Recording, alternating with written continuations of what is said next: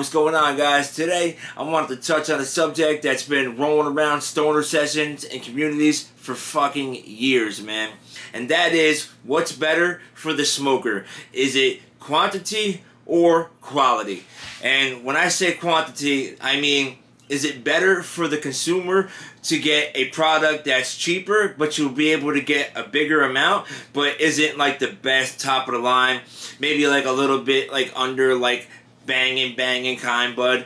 Or is it better for you to get less of an amount, spend more money, but get a way better product? Something like when you open up the jar, like the shit just like shines and glistens because it has so many trichomes on it, and like kind of like glows in the dark, and like the smell is so dank that like it just hits you with the aroma like as soon as you like open the bag or the jar.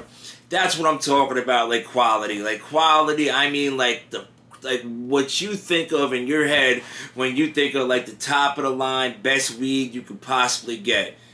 So before we get into it, if you guys don't mind to hit that subscribe button down there, I would really appreciate it. Any support helps. Also, if you can hit that thumbs up button, I would appreciate that too. But for real, I would appreciate if you guys drop a comment and let me know your opinions on the topic, because this is a controversial topic and I would like to know everybody's opinion.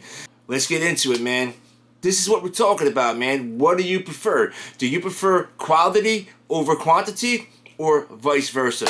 My opinion on it is I like quality. I think that if you're going to do something, you should do it the best it could possibly be done.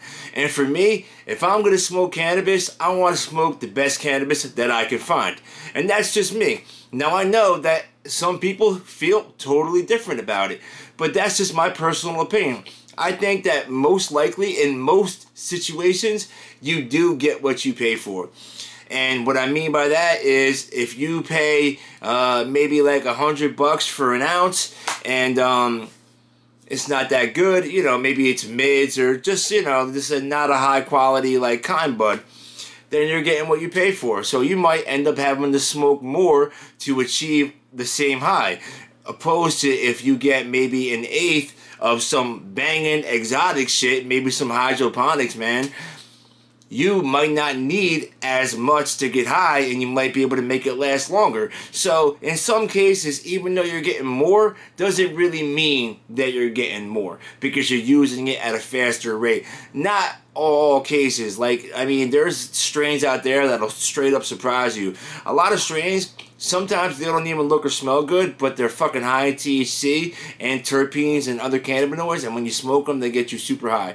So sometimes looks doesn't matter, but most of the time, I truly believe that your nose does not lie. So when you can like smell a bud and it has like a pungent, nice smell, man, and most exotics do, like that's usually how I can tell apart weed. Like sometimes, like, weeds look good, but like if you smell some weeds, they just don't have a pungent smell. And to me, that's like, I don't know. I'd rather have a product that is high quality, tastes good, smells good, gets you ripped. You know, that's just me. And some people, man, like my brother's on a budget, so whenever his money comes every month, he really spends it accordingly. So he'll get the best price that he possibly can. Because in his opinion, he thinks that even if my bud looks better than his, smells better than his, and tastes better than his, he thinks that his weed and my weed will still get you high all the same. That's just his opinion. He thinks weed is weed.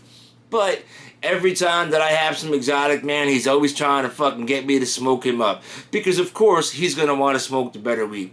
I get it, though. I mean, I've been in situations where I just couldn't afford good weed, and of course I was only getting what I can afford. And some people are in those situations. And I know some people are in states where the fucking dispensaries are selling exotics for like $10 an eighth. I mean, I don't understand that. Like, in my state, like, the dispensaries are ripping people. I mean, we're still in the infancy, I guess. Like, we've only been legalized for a little bit.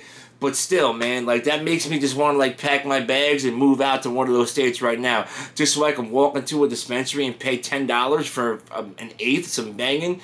I've never experienced that. If somebody tried selling me an eighth for $10, I'd look at them like a... like there was like a clause or something, or like I had to sign something, or there was like something attached. I don't know. It's just weird to me.